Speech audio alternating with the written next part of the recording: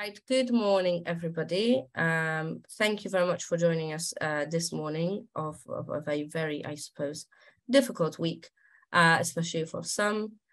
We decided to go ahead with our sessions for Professional Care Workers Week this week, trying to do it as respectfully as possible, but also aware that these might be very helpful sessions for some people in the sector, and we're unable to postpone the event.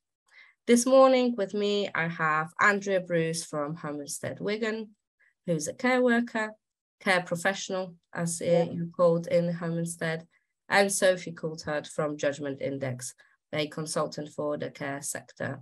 And I'll be asking some questions, both Andrea and Sophie, pitching in myself, and we'll be talking about well-being of care workers. Right, I think, Andrea, I'll start with you, if that's okay. Yes. If you could just share with us a little bit about your journey into care, but especially around well-being challenges that you face working in home care. Well, I started my career in the healthcare industry when I was living in Australia, and so I was a diversional therapist for a facility there. And I just really, really loved the job. And then when I moved to the UK, I wanted to sort of challenge myself and get out in the community sort of care. And so Homestead happily employed me, and I've just loved it ever since. They are a great company to work with, and they're very, very supportive. So, and it's one of those jobs that you just feel like you're doing something really great for other people, and it makes me feel good that I'm doing that. It's just kind of a caring person. I like to care about people, and I like to make sure that everyone is happy and well. Yeah, so the role is obviously very rewarding. I was a care worker myself and in home care for many years. Yeah. But there are definitely challenges, especially around your own well-being. Could you tell us a bit more about that, please? You get very attached to people, and unfortunately, sometimes they pass. It can be very, very hard just to keep going on. You just have to sort of put it behind you. I mean, we've got a very good supportive app that's there for you that gives counselling, so we're lucky on that. And the senior carers are really good to help with if you're having struggles. We have other sort of, it's with being in care, the cost of living has really made a difference with the fuel, because we use our own cars. It's not only just the fuel, it's wear and tear on your car as well. So, I mean, a lot of us do have that as a concern, and if anything happened to their car, where, you know, that's their job, like stopped until it's fixed, and there's always that worry. So you try and be have money in the bank to be able to have that in case things happen. But with the cost of living, it's been harder. It's also, we do get struggles because we're a private company. Our clients can be based all over the place.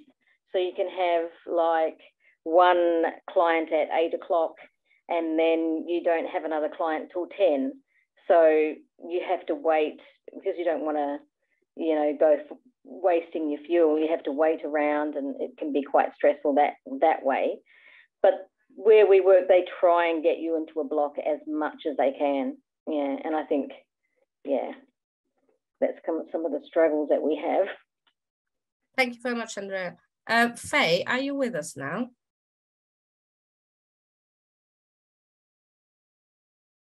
You're on mute. I'm mute. Yes, sorry, I've had trouble connecting. Sorry. No problem at all. Thank you very much for joining us this morning. Thank you. Yes, so Faye is joining us from Methodist Homes, a care manager at Oak Manor. Thank you very much for joining us this morning, Faye. So Andrea is from Homestead. She's a care professional, care worker, and Sophie is from Judgment Index. She's a consultant to the care sector.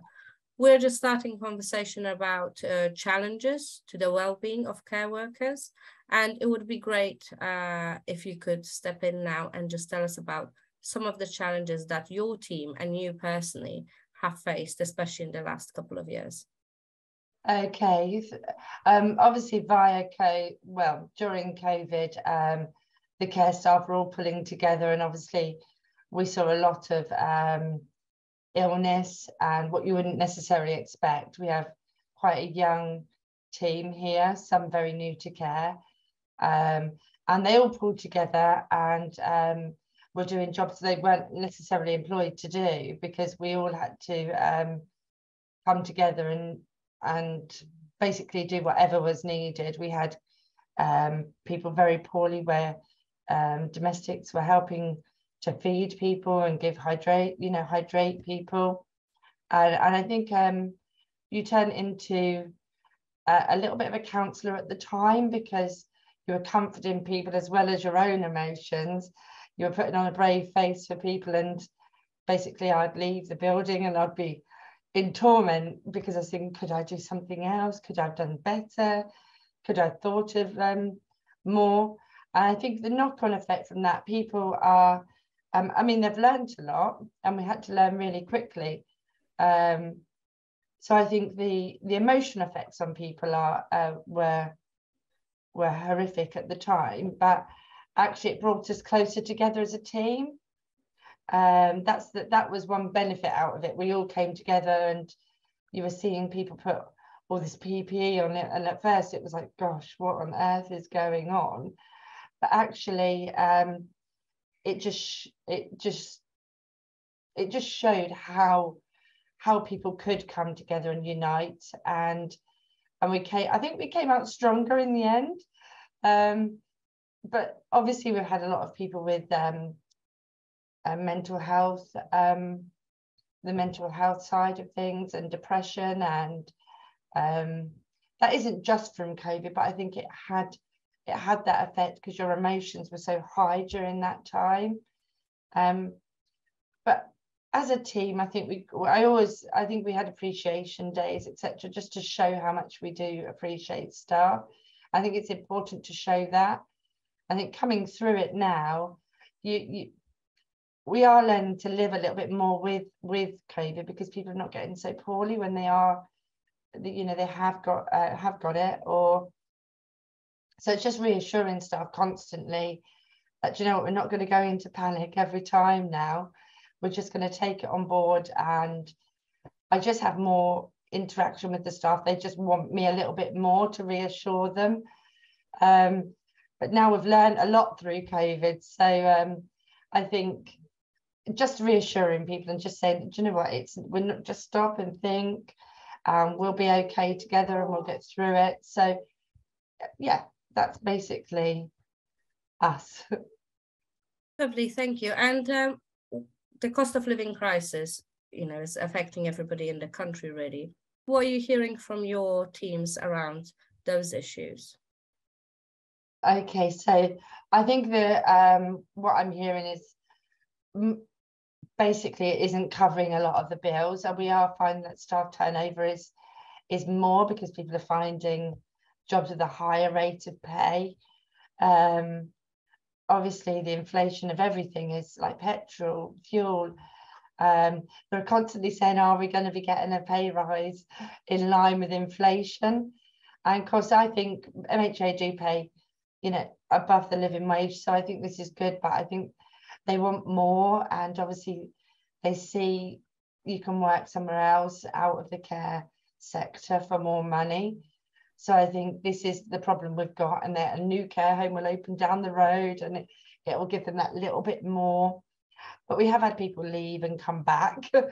But you're constantly trying to retain your staff and trying to do all different incentives, but money talks at the end of the day. And I think this is honestly the problem. If you can entice people with money, it retains people, not only the working environment, because I think we have quite a good working environment, but across the sector, we're all struggling, I think, to retain staff. Yeah, I think especially at the moment, like you say, everything's gotten more expensive. Yeah. And £5 a month makes a difference to people in a way more so than maybe before, because like you mentioned, you know, people are employed full time, earning above living wage, and they still can't afford the basics, and that's very difficult. Now, Sophie, you work with some providers in the care sector. What was your experience during COVID, and also what have you been hearing recently around the cost of living crisis in relation to well-being of care workers? Yeah, so hello everyone. Really interesting to hear Andrea and Faye talk, because I think something that Faye said I really picked up on is that people kind of did band together during COVID. And we've definitely found, so we've done quite a lot of research on people working within the sector, and during COVID, or kind of as we were coming out of COVID, we started to run some stats and data based on people who'd taken our assessment. And what we found is that during or pre-COVID, people in this sector have always generally been able to handle what's thrown at them, and they've been able to handle stress. They've been able to handle the pressure of the job. Obviously, it comes with the job quite a lot of the time. And when we looked at the data during and post-COVID, was actually really similar. A lot of people were talking about burnout and everything from COVID, but what we saw is that people were able to handle that stress and pressure, which I think is what Faye was saying. But what we've seen since is that people from my clients, I'm definitely hearing this word languishing a lot. The staff seem to be languishing, like it's almost like delayed energy loss, almost like, well, we did all of that and now the crash has started to happen when it comes to well-being. But what we also saw is that while people were able to handle the stress and pressure at work, where we've noticed a real difference in results getting weaker is in things like self-esteem, self-criticism, self-regard. So it's almost like I can come into work and I can handle this job and I can do my job, but underneath it all, I'm feeling underconfident. I'm starting to doubt myself, as Faye said, with people starting to feel a bit nervous about making decisions perhaps, or wanting that reassurance. In terms of well-being, these are the types of things that I look at in my work, things, not physical or financial well-being, that side of things, but more of the mental, emotional, behavioural aspects. So yeah, that's what we're seeing, is a real lack of confidence, low self-esteem, people being a lot more self-critical, almost like they've personalised all that stress, basically. And you mentioned that during COVID, people came together very well. Have they stayed together, or do you feel that people are becoming more insular now? I feel like there's just a challenge now, and I think that what I'm hearing from I've heard some incredible things from managers about how one of them said it felt like we were a team going to war, essentially. We were in it together. We had this almost feeling of a mission that they were on to support their clients and residents. But what I'm seeing now is things like, and now everyone's turning to the manager for that support. The confidence is gone. People are afraid to make decisions. The mood is sort of down within the homes or environments that we're working with. And so, and now especially with this cost of living crisis, which I've not started to delve into with my clients yet, but I think that there's that feeling of, well, what can we do? How can we build a positive culture and a positive environment? Because I think you're right, now more than any other time, people maybe will be more inclined to leave for that extra 10p or that extra 50p or whatever it may be. So being able to have a positive culture where people do feel valued, do feel supported, and they feel that like their well-being is cared about by the team, that is going to be the key. I'm not saying you can retain everyone, but there's probably things that can be done, because the chances are people will move somewhere for an extra 50p, and then they might think, well, actually, I don't feel valued here. And I'm sure that on a regular day, most people would rather be somewhere where they feel valued than not. But I appreciate at this time with cost of living, it's a bit of a different situation. Lovely, thank you, Sophie. Andrea, could you tell us a bit about what support you have in place at the moment at Home Instead? Yep, at Home Instead we have we have an app. We can go on to get support, counselling. It just keeps us up to date with things, and tips on how to manage your money and how to manage your life in the way, what we're going through at the moment with this crisis. So it's very helpful, and every person, all of our care professionals have access to that, and it's free. And so that's good. Do you find yourself using the app often? I do. It's got a lot of good little tips. It's got recipes, it's got yoga, it's just got all these nice mindfulness sort of activities that you can do as well, which really helps bring your mood up and that, because you sometimes because you're with that person, our clients, and you're trying to bring them up, because a lot of these people, they stay at home and they don't see anyone, and you are there linked to the outside world, and you've got to be bubbly every single day, even if you don't feel like it.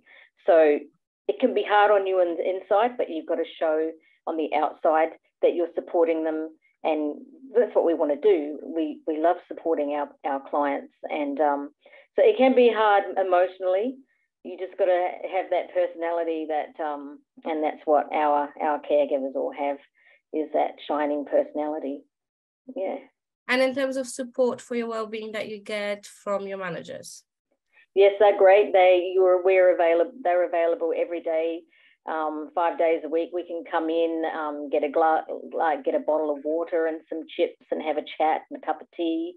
All our caregivers, care professionals are welcome to come in, and we like to see them come in, which is, it's good. Great, thank you, Andrea. And Faye, in terms of, you've mentioned already a little bit around the support that you offer to your teams. Could you elaborate on that, and any particular things that you already have in place that you're working with to support well-being of your team? MHA do have a wellbeing service, so you can ring a counsellor. I haven't personally used it myself, but it is something we send out to the staff.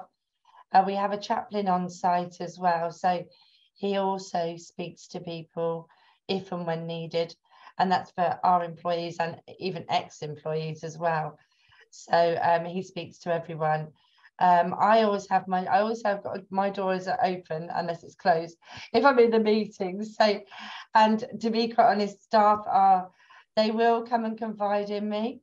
I do have a good working relationship with the staff here. So I think if they have problems, they come and they will talk. I send out a Familiar Gazette now and again, where it'll have everything in. So what services and the Samaritans, just so they know that there's somebody out there to talk to. And that went down very well. I sent that out to all of the staff not so long ago, and I just put little quotes in there to make it nice. And we have staff appreciation days, so I make sure I appreciate the staff. And I can never seem to find that what I want to show them how to appreciate them. But we did personalised glasses with little angels in and things. And not so long ago, we did cakes and things just to let them know that we do appreciate them. And I mean, I do appreciate them, and I do appreciate the hard work and everything we've gone through. Yes, but I think it's about showing people you actually care and that you will give them the time when needed. And I hope I do that. I am on call 24/7 too. So, and everyone knows my number. So I try to be that person what people will confide in. Being on call 24/7 must be very difficult. What kind of support do you have in place? Oh, I have a great team. I do have a great team. I have a great manager. And there's always someone. I feel very privileged at MHA. I really do, because there's always someone. Even through COVID, I was a new manager just as COVID hit. So my deputy was me. Basically, I went from deputy to manager. and a senior to deputy. So we sat here and we thought, oh, okay, we're on our own now. So we sat here and was like, oh, okay. Because obviously nobody was coming in, nobody was going out. But if I needed anyone at any stage, there's always somebody. And I learned very fast. We learned to run very quickly. But yeah, so I feel very privileged because I know I also have friends who are counsellors as well. So I'm quite lucky in that respect. But MHA as a whole, I'm quite an advocate for MHA because I feel very supported. So I feel anytime I can ring anybody and find out anything. And my manager was always there when I was going home crying. So, oh my gosh. And she'd always listen to me. So I felt very supported. Lovely. Thank you. And Sophie, in terms of what you know, what care providers already have in place, what has worked, let's say, through COVID or in the first half of this year? Are there good practice ideas that you could share? Good practice, yeah, definitely. I think first of all, it's having an understanding of what's your interpretation of wellbeing and what's your staff's interpretation of wellbeing as well, and maybe getting a bit clear on that with them, whether that's just through a bit of a brainstorming session. I think a lot of people think the problem with wellbeing is it's quite a sort of fluffy word, and people go, well, what do we do? Should we all do a yoga class or a meditation or something? And that's all fine. I don't have a problem with any of that stuff, but the chances are it's not going to have a meaningful impact on the collective. You know, it might work for a few people. So I think it's about understanding, you know, how do people see well-being? And obviously, I've already said, kind of from my perspective, it's about things like that self-esteem, self-confidence piece. It's about helping the staff to be less critical of themselves. You know, just so that everybody's well-being can move up and they can not only feel better in themselves, but perform better at work as well, because that's the positive ripple effect. So things that I've seen that have worked really well. So a client of ours, they won't mind me naming them, called Eden Care at Home, who are a care home provider. They started with a survey. So survey out to all staff with just some really simple questions, just saying, you know, what is it that you're struggling with right now? Kind of understand. And obviously a lot of people are going to say the cost of living crisis, but can they be a bit more specific than that? Is it about childcare? And maybe then you might be able to be a bit more flexible with your shift pattern. Is it about the fuel? Is there anything you can do there in terms of lift sharing? I don't know, just trying to be a bit creative really by listening to what is really affecting people right now. So that was something that they did. They also launched, so they then launched a bit of a wellbeing initiative. They announced it to the team, and I think the communication is really important around this as well. I think the danger at the moment is you're going to have a lot of cynical people if you go out there and say, hey, we're going to launch a wellbeing initiative. People will be like, oh, you know, don't you think we've got enough to deal with right now? What's this actually going to do? But getting a couple of enthusiastic people from your team who can be champions for it, who can, you know, be the in-between that can get ideas, you know, and put suggestions forward, and perhaps doing some kind of communication, whether that's putting something up on a notice board or having a newsletter that goes around. But I would say the real key things to think about will be around, how can you build confidence in people? So whether that's about, this is something that managers I know can get stuck in sometimes. Often you're telling people what to do. It's the quickest way to get things done. It gets the results that you want. But instead, thinking a little bit more about how you can coach people instead. Well, what do you think the right thing to do is? What would be your gut instinct of what to do? That's going to help build confidence in people. Thinking about whether the culture has a bit of a blame culture, which we see quite a lot as well, and how you might be able to make a shift with that. Criticism comes into this as well. We find particularly team leaders, if they're very self-critical, that can spill out into negativity on others. And obviously part of this job is about spotting what's wrong. That's the natural instinct. What's wrong here? What's wrong there? Well, how can you spot the good? What's the positive? What's the appreciation? And it's interesting because you talk about appreciation like it's, oh, it's nothing, you know, we did this little thing for people, or we did cakes, but it's amazing how much the thank you or a little handwritten note or a text at the end of the week can make such a difference. And I think if you actually started, you know, if there's any managers watching this going, well, what could we do, is maybe write down those 3 things, or I could name more, maybe I won't throw too much at you, but self-confidence and self-esteem, self-criticism, and then self-regard, how people are taking that time for them. I was going to say, Faye, if you're on call 24 hours, what's your well-being like? How do you separate yourself from work when you need to get your energy back? And just start to brainstorm out of those. How can we do little things? Because it's all the little things that make the difference. It's not one single thing that's going to solve this, unfortunately. Thanks a lot, Sophie. I think from my own experience, which was majority before COVID and the first few months of COVID, I think the piece about being able to reach people and somebody there, especially I think in home care actually, somebody being there at the other end of the phone, or somebody having the door open for the office, that you know that you can speak to people. And I know many care workers over the years, as I monitor online forums for care workers, have found that to be a struggle, have found that lack of direct access to somebody to talk to a big problem. And obviously, you know, there are a lot of reasons around that. I suppose around COVID, one of the biggest barriers to that was just ever-changing daily guidance and people having to keep on top of that and spending hours and hours of the day every day making sure that they're actually following the rules that were forever changing. But yes, from my personal experience and what other care workers share, it is that conversation, it is that direct support, knowing that somebody is there for you, that really makes a very big difference as well. Yeah. And Andrea, what do you think would help that could be done more for a care worker in your role? That, like, if money was of no, you know, problem, and if you could think of anything that could support your well-being, what would be helpful right now? So as a lone worker, we're often, you know, by ourselves. We don't tend to see the other team members that put in time with the client.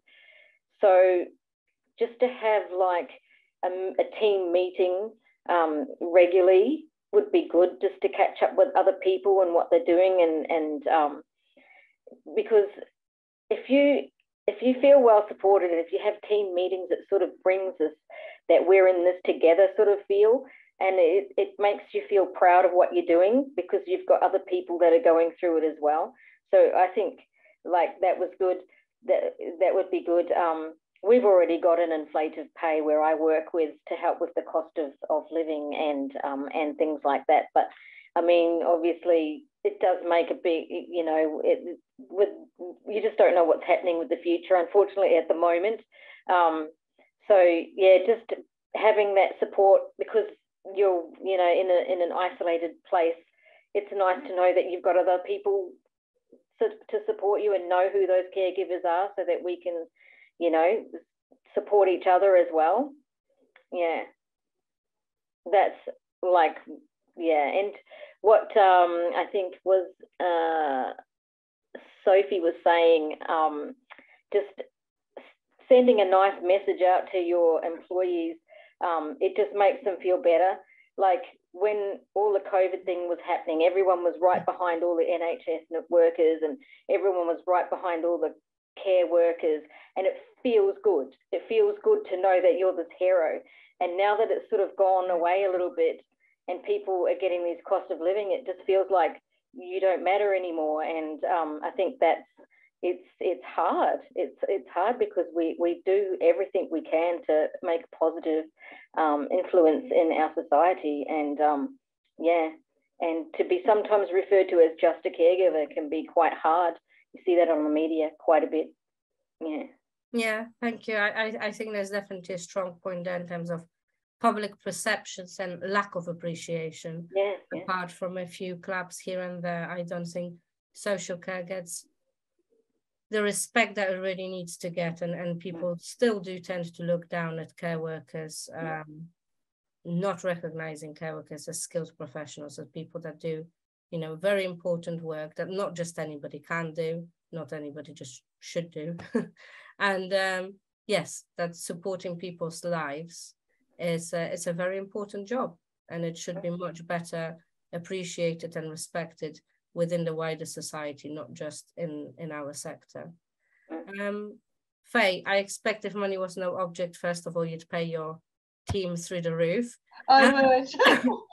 I but really would. Yeah, but aside from pay, are there any things that you are planning to do to support your teams? Are there any things that you would like to do, but at the moment there are barriers in place that you can't really deliver? Or is there anything for yourself that you think would really help support your well-being? I think appreciation is my major thing with the stuff. I need, if I could show stuff, I know I say it's only little bits. I do make sure I appreciate everybody, and I do, and this is on my conscience quite a lot. I think immediately what I'd like to is, I think the pay would be a big thing, and I know it always boils down to money, but I do think, and also, no, sorry, I've jumped from one thing to another. I thought of something else. Is, like you said, is to be appreciated by people. I think relatives appreciate, they do. I use Facebook as it's a big platform for our home, especially. So I share it with the local community. We're starting to get recognition in the community, and they are showing appreciation. I put something up just a couple of weeks ago, and for carehome.co.uk, and I think some people don't even realise we're in the village. So getting recognition from them, and someone said, actually made a quote, it's good to know we've got a good home close by, because we've got something like top 20 in the east of England. So it was a big thing for us. So I shared it here, there and everywhere, just so that we can get that recognition, and the staff can actually think, well, yeah, our hard work is paying off. So I think getting that recognition across the board, that they're not just coming to work, and, you know, people walk in this, but they're special people that work in this building, no matter who they are. I don't just mean in this building, I mean across the sector, I do. But you know, you can't, like you said, you can't just do this job. You can't just, it's not just a job that anyone can do. You have to be a special person to do it. And I think they do need more recognition. It needs recognition what these special people are doing. Sophie, you spoke a lot about self-esteem, self-regard. Do you think an improved societal recognition and respect for social care would improve on those things? I think it would definitely go some way to help. 100%. Yeah. And I think that's such a simple thing, getting out there into the community and having them know who you are and understand and feel proud that they have a good care home locally. We obviously saw loads of success with things like Channel 4's old people's home for 4-year-olds, and, you know, actually bringing the community into the care setting as well, which I think is really, really powerful. I think there's a lot of things. I think that there may be something in people that work within this sector that their energy is naturally going to others. That's their calling, is to give to others, to support others. And very often when you do that, you do neglect yourself. And I'm sure a lot of people can relate to that, or maybe even just during times in their life where it's been all about other people and what's left for me.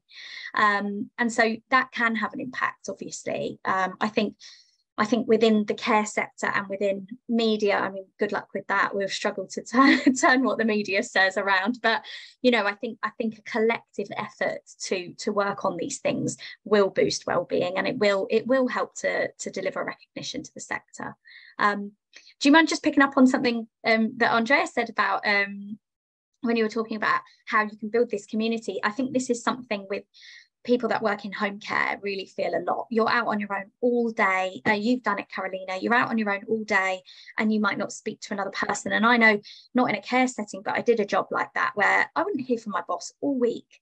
And I'd think, do they even care about me? And I think some of the things that have been quite successful with home care is finding things like are there a couple of places in the local community, like if it's a cafe or even a church cafe is always a really good one, where they might do some kind of discount for the professionals that work for that company, and it can almost become a little bit of a hub. If you haven't got one, sounds like you've got an office where people can come to, Andrea, but it's not always the case.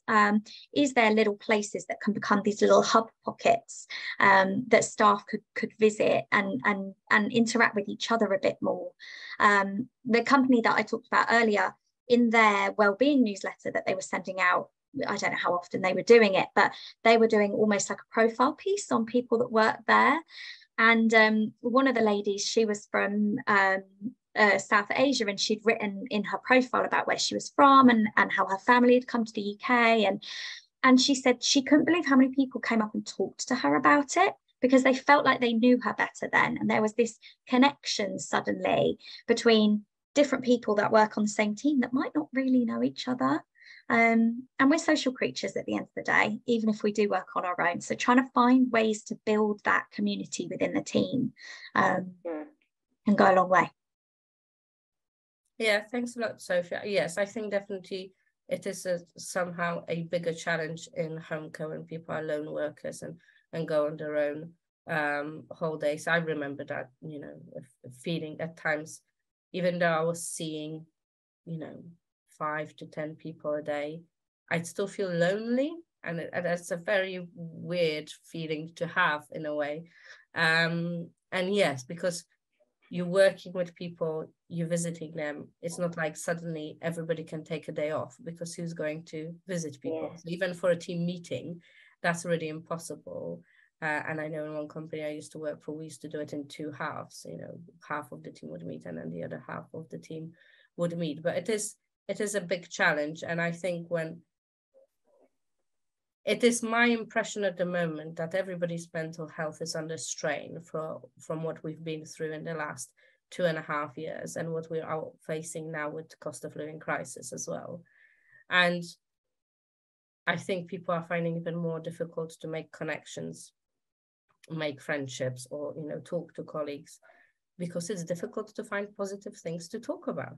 It is harder than it used to be, I think, and people don't want to be perceived as that's the one that always moans and always is always negative. But if you have nothing positive to say, it's very difficult. So what you mentioned, Sophie, maybe sharing different things about yourself that are not necessarily good or bad, but are just things about yourself, where you're from, or what are you interested in, etc., etc. Almost to the extent of show and tell day at school, I suppose, that, people can pick up on each other's interests and hobbies, might be a good way forward for people to feel some sort of connection and sense of belonging. Because I've said for many years now, with social care as a sector being as fragmented as it is, not under one, not like in the NHS, you have one organization, one banner, one logo, one employer. We don't have that in social care, and we don't have registration in social care. And all of those things, care workers are not considered professionals by majority of the society. All of that really comes down to care workers not having that sense of belonging to something bigger. And that's a difficult thing to struggle with in terms of your own identity. And I think long term, in terms of sectoral reform, we really need to look at addressing that. Whatever form it may take. People are talking about National Care Service, we're talking about registration, we're talking about cards for care workers, we had the care badge, etc., etc. But actually finding one thing that could bring all care workers together. They say under one, individual providers are doing great work and they're trying their best in supporting their teams, but I think it needs to go beyond your employer. And hopefully that would also help, with the self-regard, self-esteem, general feeling, how people perceive themselves as a care worker, that being a care worker is a thing to be proud of, rather than what media seems to present a lot of the time, or the wider society does, that it's something to be ashamed of because you're still just a care worker, and that means you have no skill or no ambition and nowhere to go, because just anybody can do this job. And I think that's a very difficult narrative to be working against, to support care workers' well-being around, because you start from the point, or from a very, very low point, and you need to build up from there. And I think it's an incredibly difficult challenge for employers, for managers, and for care workers themselves to try and stay positive about these things. And we at the charity, we try to champion care workers as skilled professionals. We lobby to the government about care workers being recognised better, the sector being funded much better than it is. And, you know, we'll see where that goes now with the new Secretary of State. You know, we'll have to see what's the new direction of the Department of Health and Social Care. But I think work, Andrea, that you do, you know, supporting people every day and supporting your colleagues, and Faye, working with people, looking after your teams, hopefully looking after yourself as well. And Sophie, you know, supporting people, trying to give them more ideas of how to actually, like you said, work out what is wrong, but not in general terms, but more in detail, and then try to address it in a very practical way of what people actually need, rather than very generic, let's everybody try this, because those things don't necessarily help everybody. I think once all of that comes together, you know, hopefully we'll see fewer people leave the sector, because at the moment it is rather grim. Yeah, more people stay and more people join, because that's important as well. Retention is definitely, for me, the biggest challenge, because we need to be able to keep people who are already very skilled and are experts in the field. But we also need to be able to recruit more people, because staff shortages are one of the things that are really affecting well-being, aren't they? So, yeah. Well, thank you. Would any of you like to add anything else around well-being of care workers?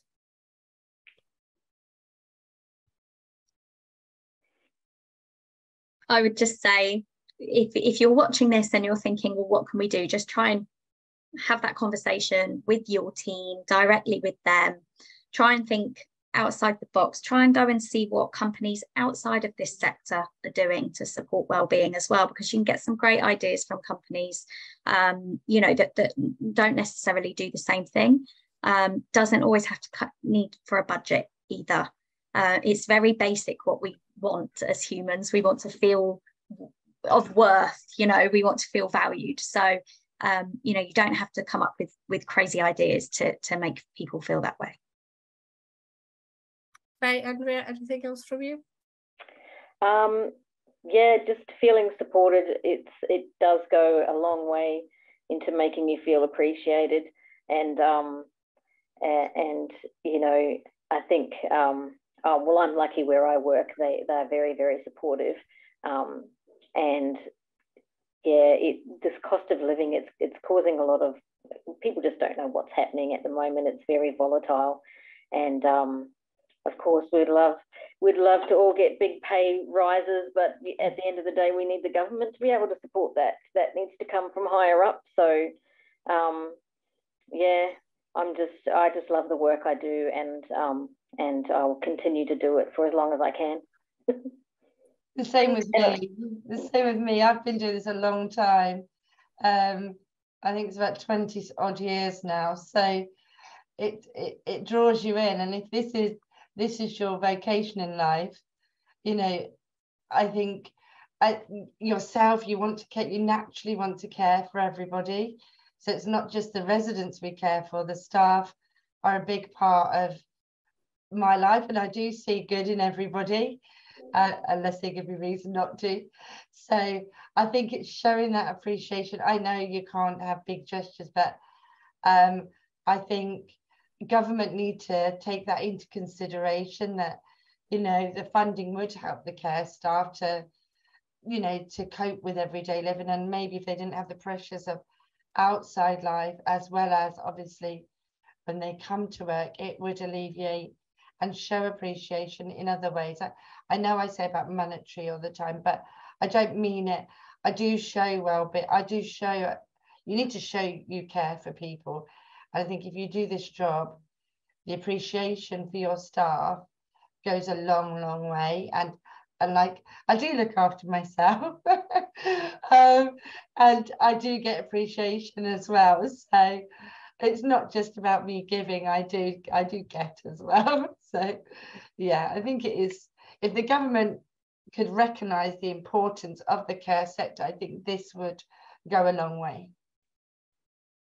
Thank you. I think it's important for everybody to remember, especially policymakers, that when somebody is struggling with basics at home, whether it's their mental health well-being or paying bills or feeding their children, it's really an unfair expectation to then expect outstanding care delivery. Yeah, we need to make sure that care workers are well in themselves, at least with basic things in their life that you know everybody should really have, to then be able and deliver good and outstanding care. Because if you're constantly worried, it's very hard, like Andrea was saying, to put that smile on your face and go into work and do your best.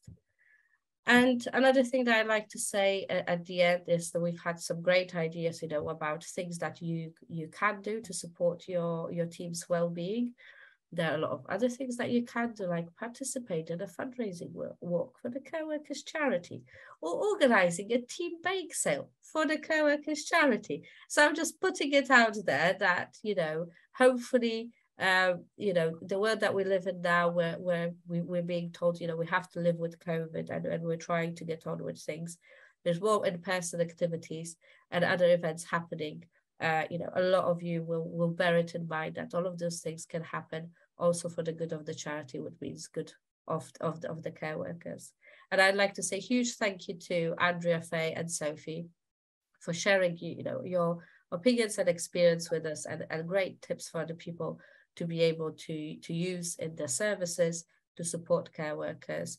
And we at the Care Workers charity are here to support people as well. And, you know, in a way, I wish the charity didn't have to exist, but it does. We are more needed than ever in many ways. So yes, if you ever need help around anything, please do get in touch. And thanks again to our speakers today. Thank you for your time. And thanks for everybody who watched our session this morning and who will be watching it online later on. Thank you. Thank you very much. Thank you. Thank you.